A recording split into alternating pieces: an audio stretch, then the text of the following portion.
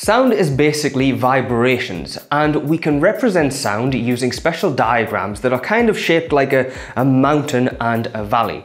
And because these diagrams are shaped a little bit like mountains and valleys, we describe them as waves.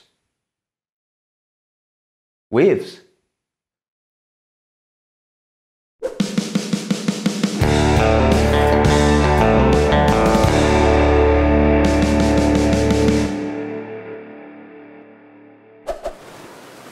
I don't get it. We've all got a basic understanding of what sound is because we hear things every day. And we've probably got some idea of how we might describe some of those sounds. For example, we know that there are sounds that are high-pitched. And by contrast, there are sounds that are low-pitched. But what exactly is sound, and what is it about it that allows for this high and low pitch? Well, to understand sound, a good place to start is how loudspeakers work. Basically, when a loudspeaker is going to generate sound, what it has to do is move up slightly and then back down.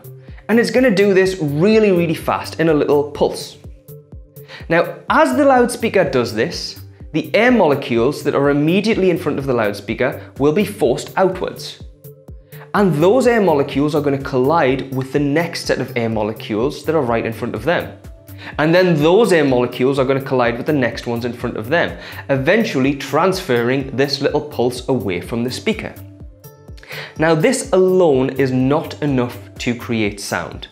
In order for sound to be generated, this pulse has to happen repeatedly. It has to happen many times each second.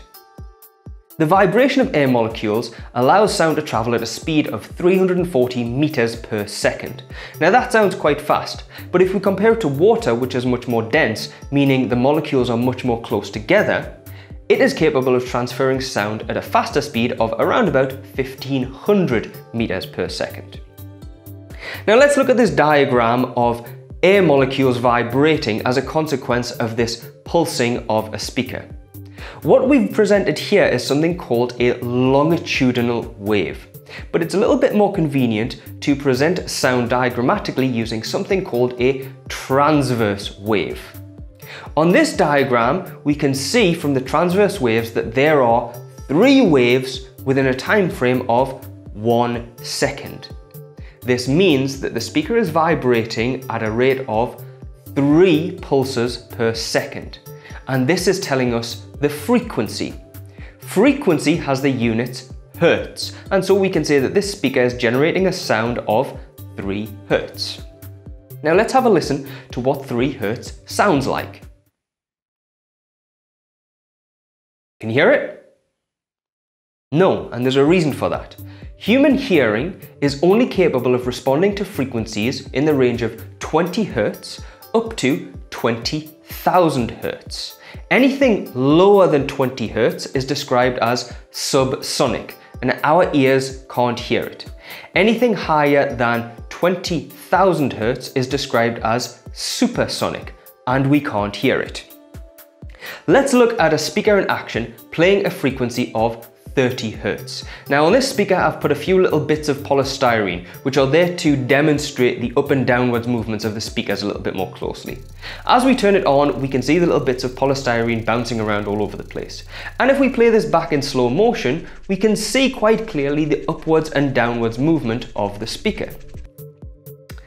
Now if we want to demonstrate this graphically, a device which takes a sound and represents it as a wave is known as an oscilloscope.